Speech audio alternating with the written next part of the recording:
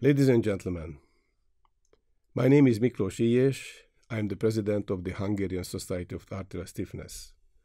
My scientific activities joins me to the University of Pécs, Department of Cardiology. In my lectures, I would like to talk about the theoretical and practical questions of the non-invasive measurement of arterial stiffness. In the part 1, I would like to talk about why do we have to measure arterial stiffness at all. The answer is given in the European Society of Hypertension and European Society of Cardiology guidelines issued in 2013 for the management of the arterial hypertension. In this guideline, the central blood pressure measurement is suggested because it turned to be that the central blood pressure has an independent prognostic value to reveal cardiovascular events, and the predictive value is better than the blood pressure measured in the brachial artery. Furthermore, measuring the central blood pressure provides information for us about the central hemodynamic effect of the different antihypertensive drugs. For example, beta blockers do not reduce sufficiently the central blood pressure, while calcium channel blockers, ARBs, or ACE inhibitors are excellent in reducing the central blood pressure as well. The aortic pulse velocity is the marker of the aortic wall characteristics, namely, the more rigid, the stiffer the aortic wall, the higher the aortic pulse velocity. The increased aortic pulse velocity carries predictive value for fatal and non-fatal cardiovascular events in hypertensive patients. We do have data that not only it carries prognostic value in hypertensive patients, but also in end-stage renal disease subjects, in diabetic subjects, and also in general population. The value of the aortic pulse velocity measurement is very high because the power to reveal adverse cardiac events is independent from the traditional risk factors, such as score or Framingham risk scoring. It means that we may have a patient who is young, having no smoker, normal cholesterol, normal blood pressure, but if the aortic pulse velocity is high, we have to consider this patient to be in high cardiovascular risk.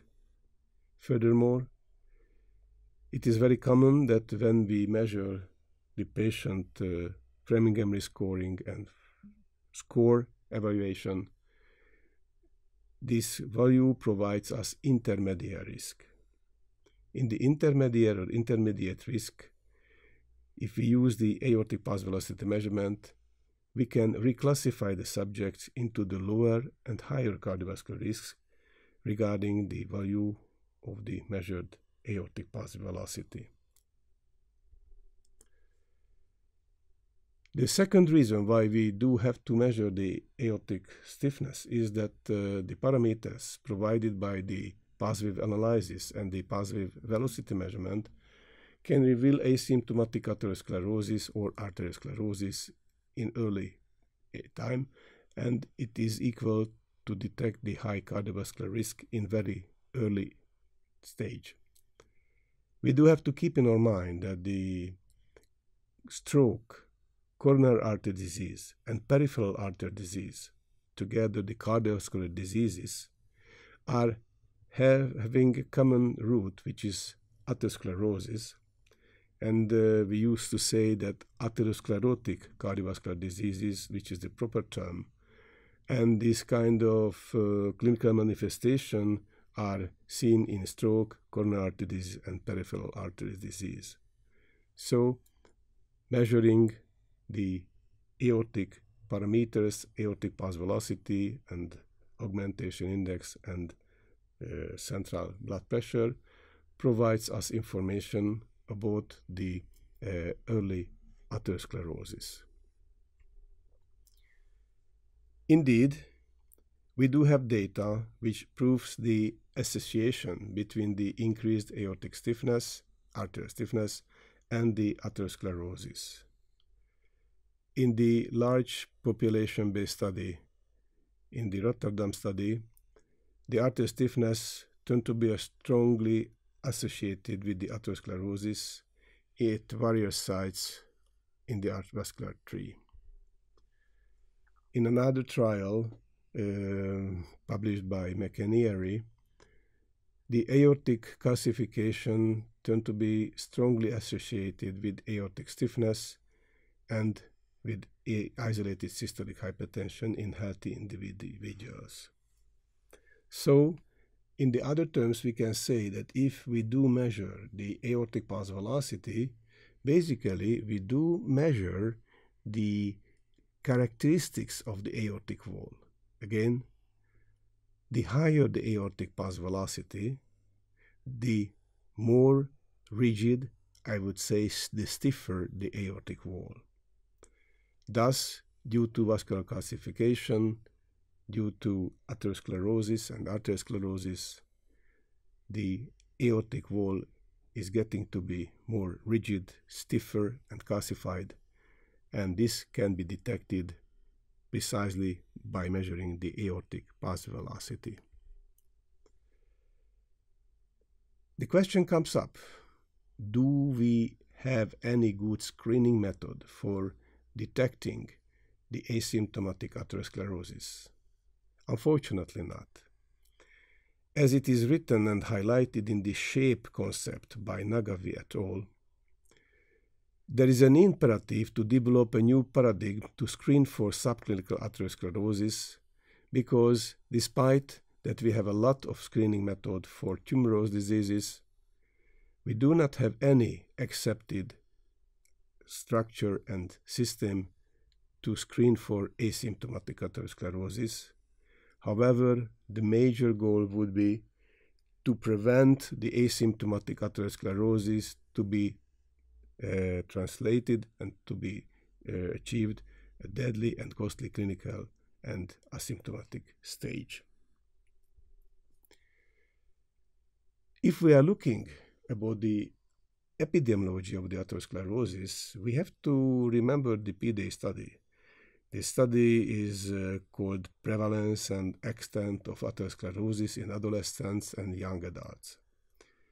This outstanding trial comprised of more than 2,800 subjects who died in their age between 15 and 34 years due to external causes such as victims, suicides, or accidents. And they underwent autopsy. And the main outcome of the autopsy measures were extent, prevalence, and the topography of the atherosclerotic lesions. The results are rather shocking.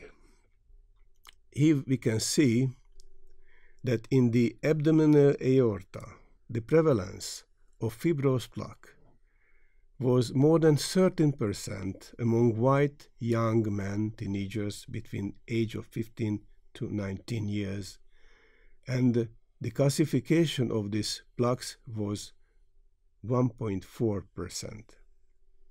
If we go up to the age range of 30 to 34, we can see a very large increase in the prevalence of the fibrous plaque to be 65.2%, and almost 13% of them had been calcified.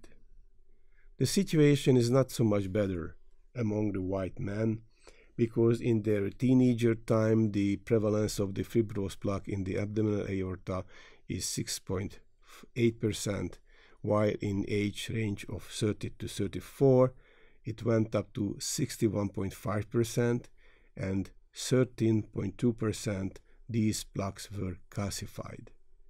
So we can conclude from these results, very shocking results, that even in the young adult age, the aortic calcification occurs in about 13% of the subjects.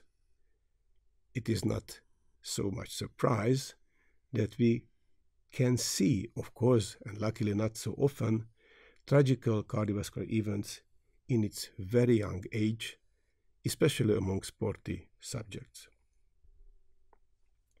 Another study also shows very, very nicely the importance of the measurement of the early atherosclerosis, even among teenagers and young adults.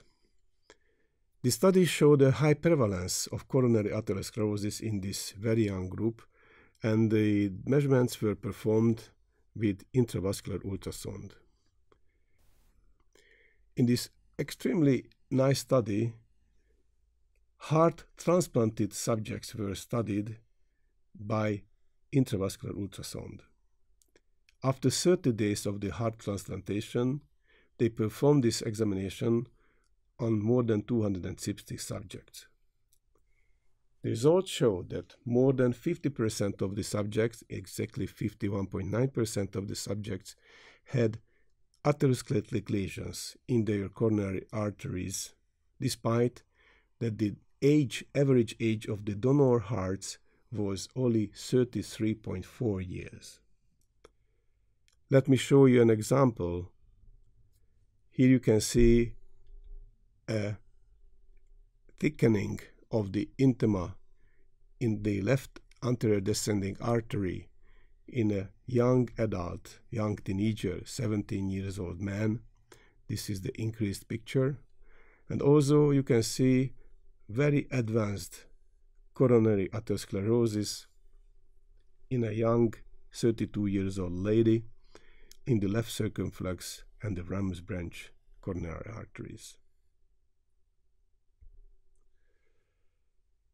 If the detection of the non-invasive atherosclerosis could be so important, let us see, do we have methods, non-invasive methods, to reveal the asymptomatic atherosclerosis?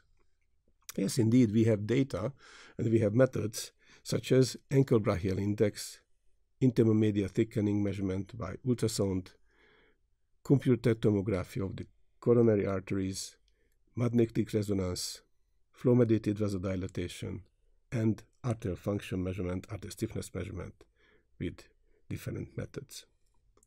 Let's start with the ankle brachial index. This is a perfect method to detect the peripheral arterial disease. However, detecting the asymptomatic atherosclerosis, it's a bit late warning system, late warning technology and method. Although it is relatively easy to measure, however, if we wish to evaluate the sensitivity and the specificity of the ankle brachial index to predict future cardiovascular events, the value and the sensitivity is very disappointing. Here we can see that only 16.5% the sensitivity of the ankle brachial index to coronary heart disease and merely 16% for stroke. Thus, the conclusion could be done that due to the low sensitivity, although high specificity, of course, the ankle brachial index cannot be used as a generic screening test. The intima media thickening measurement by ultrasound is an excellent method. However, it requires trained personnel and then some time, considerable time. Although it detects early stage of thickening the intima media, but it is not the daily method for the primary care physicians.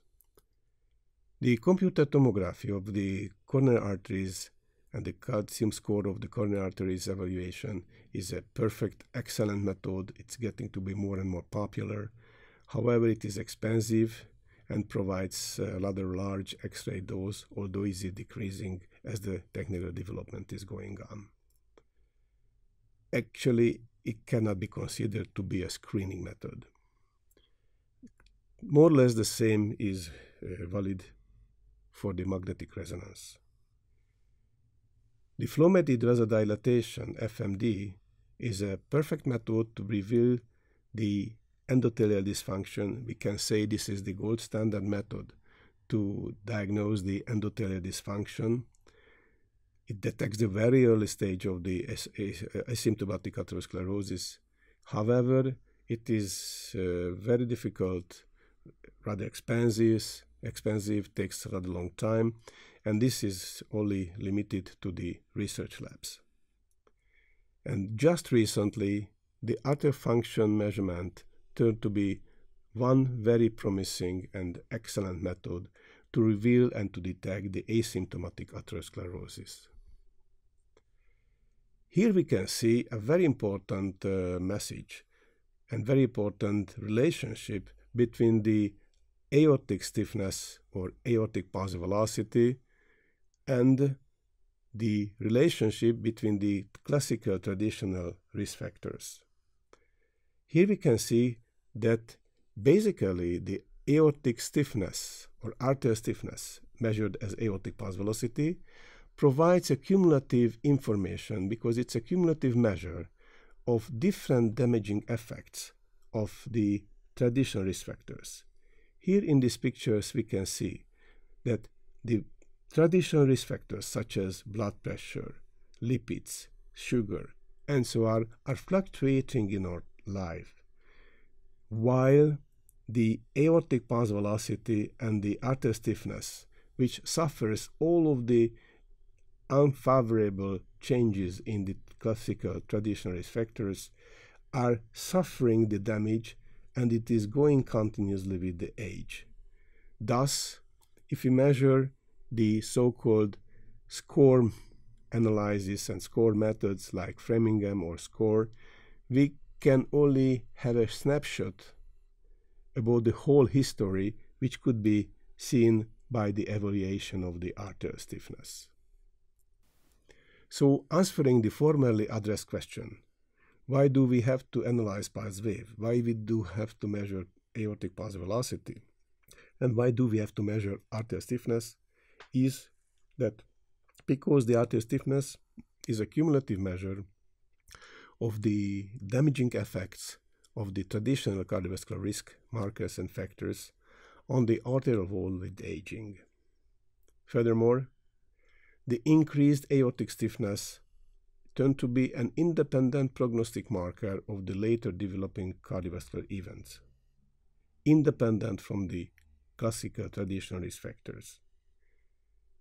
Furthermore, because the increased arterial stiffness can develop very early, and it could develop this increased arterial stiffness and can be shown in the early asymptomatic atherosclerosis time and phase.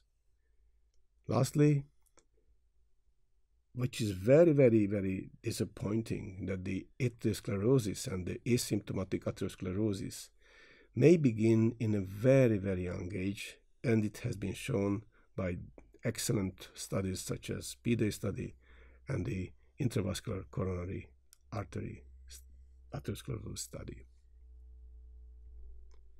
Thank you for your attention.